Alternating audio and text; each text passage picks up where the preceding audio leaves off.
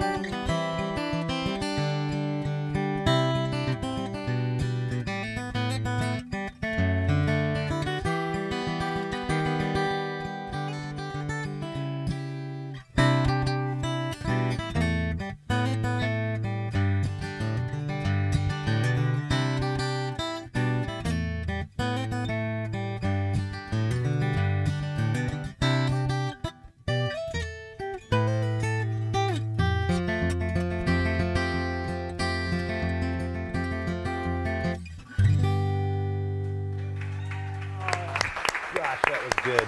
Bryce. Man, that's good. I can listen to that incredible. all day long. Bryce, great job, man. Oh, it's so soothing. Wow, so good. Shannon, you get to listen to that all day. Yeah.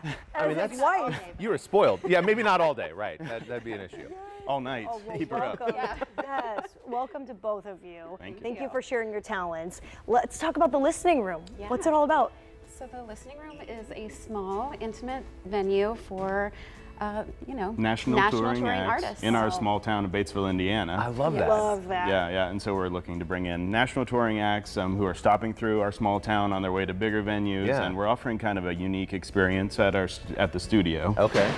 Which is Shannon's studio. It's her teaching studio, actually, in Batesville, Yeah, so in Indiana. 2011 I created a teaching studio, and we have lots of instruments going on there all day long. Yeah. But we have a 1,500 square foot room there, and we've turned that into a theater. We've updated the lighting system, we've put in a sound system, we have a new stage, and so we decided that this is the time to open it up and get some fresh music coming into town. I love that. As a musician myself, I'm like, man, there's something about when people actually show up to come and be engaged with you and be off the screens for a while and just Yeah. not only be entertained, but really, I mean, be inspired. I mean, Yeah. Bryce, your music was so calming and so soothing, and you've been on the show before. Yes. How has this new venue inspired your creativity? Well, it's exciting. I get inspired by bringing in other artists and seeing what they have to offer. And I like the listening room atmosphere. It's a little bit more chill than like a big concert hall where it's lights. Or, I mean, there will be lights, but it's like not flashing, and the artists can dig a little deeper into their songs, explain, tell stories about it, and it's a little more accessible.